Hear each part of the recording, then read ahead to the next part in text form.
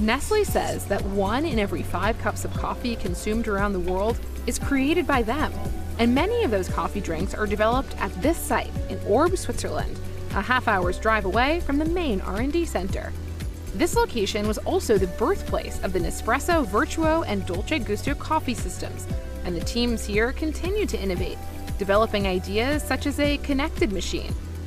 Countless drinks products from freeze-dried instant to plant-based powdered lattes, and the recently launched biodegradable cardboard coffee pods. Making the big decisions about our daily cup is Nestlé's head of coffee, David Rennie. We delivered over 8% organic growth for the fiscal year 2022, continuing a very strong run of results for coffee. We're one of the top performing divisions in the coffee sector, and that's no surprise because the coffee market globally continues to grow at roughly 5% organic growth every year. So our role within the company is very clear. Coffee is a growth category with lots of potential for future growth. High on Nestlé's agenda is mitigating the impacts of climate change on its coffee farms.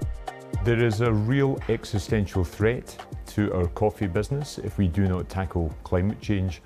Many estimates have roughly half of the world's coffee producing areas under threat of extinction by 2050 if we don't take action now to address climate change. So for us, it's a real imperative to tackle this.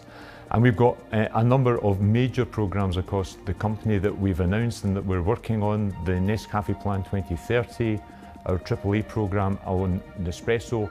All of these programs absolutely dedicated to getting the right conditions for coffee production going forward. Back at the R&D Center in Lausanne, I met Jeroen Diekman, who leads Nestlé's Institute of Agricultural Sciences. We identify, screen, and develop new science-based solutions to increase the nutritional value of our raw materials, the sensorial qualities of it, and also at the same time we reduce the carbon footprint of our sourcing. Talk to us about the work your team is doing in coffee. Within coffee, there's so much natural variety still that by selecting the right varieties and by breeding new varieties out of that, we can make huge progress in yield. And we have some examples. Ruby 1 and Ruby 2 are 2 of our Robusta varieties, where we've been able to roll out these varieties and allow farmers to produce about 50% more coffee with the same inputs. And at the same time, of course, if you produce more coffee from one plant, that also reduces the emissions related to that coffee production. And more importantly, it also gives the farmer additional income. What makes the perfect coffee plant? The perfect coffee plant is one that not only produces very well with limited inputs, but also one that is resistant to climatic adversity and to disease.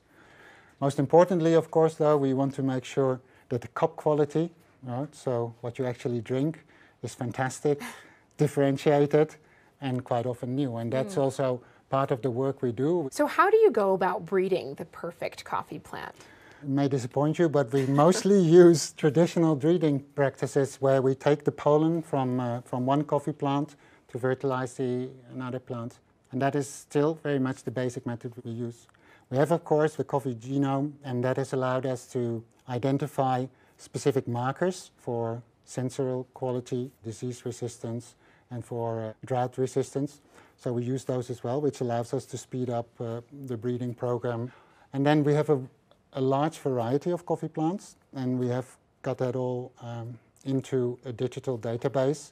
And basically what it does, it combines the phenotypic, so what the plant looks like and what the coffee tastes like, with the genotypic characteristics of the plant. And again, that allows us to, for specific situations, specific areas, climatic conditions, sensorial qualities, to select the right plants and to crossbreed them to come to new varieties. Are you using artificial intelligence as part of this process? We are using artificial intelligence by looking at the various genome libraries, and also our database Central Park allows us to mix and match for specific questions that we have, for specific environments and for specific taste characteristics.